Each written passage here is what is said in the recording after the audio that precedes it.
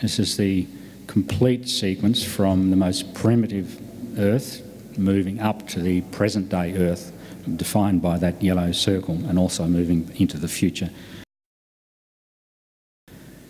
So it's not defying any premise. We're just simply, in this case, we're simply now eroding the material into those sedimentary basins. We're introducing new volcanic rocks and granite rocks, just progressively stretching that continental crust, progressively very minute amounts each year, progressive extension, and collapsing that crust to form the mountain belts and seismic areas of seismic activity, volcanism, and so on. And also that, as you won't be able to see, but that network of sedimentary basins also represents a network of crustal weakness, which will then eventually form that network of mid-ocean rift zones. If you just hold that there. A very, very interesting outcome of this research was the problem of extinctions, and around about the same time as I was doing this research, of course, all this cometary impact and meteoric impact studies came into vogue. At this particular moment in time, the Paleocene, which is around about 60 to 65 million years ago, the dinosaurs became extinct at 65, finally became extinct, and also 90% of most faunal and floral species as well became extinct at 65 million years' time. So that's the time at this moment in time. If we were able to rotate this one globe, you would notice that there are actually, at this time, there are actually two separate, distinct oceans. The Atlantic plus Indian Ocean, the primitive Atlantic and Indian Ocean, and a completely separate Pacific Ocean. Each of the continents are joined, Australia to Antarctica, Australia to Asia, and the Americas and so on. So these are land bridges which completely separate these two oceans.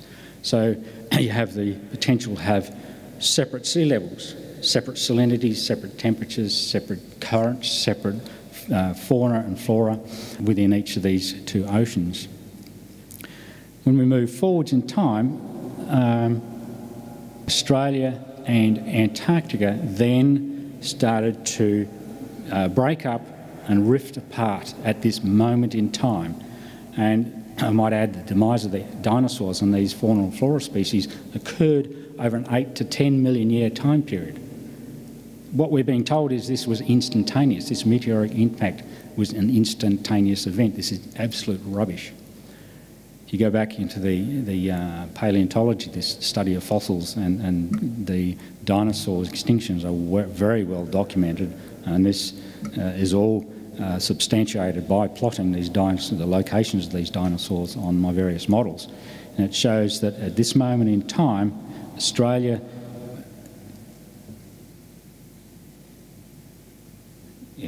you may be able to see that between Australia and Antarctica, you then start to get opening up of the and formation of the Southern Ocean.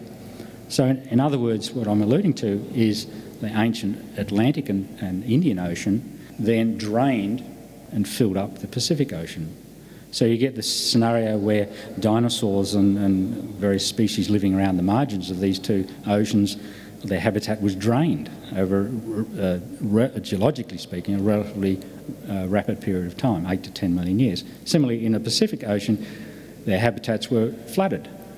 So, of course, the dinosaurs and all these species are specific to these environments. So one was it became extinct because their habitat was drained, and the other became extinct because their habitat was flooded. And ever since then, the two oceans have been equivocal. Prior to that, there's also another minor event in the earlier than that, where the primitive North Pacific and South Pacific oceans were two separate oceans. So Australia and America were joined together here, right here at Brisbane, and Californian coastline were joined together. So we had two oceans, the North and South Pacific Oceans, and that moment in time that fragmented and the two oceans merged. We had another mass extinction event, and there's been a number of these through time.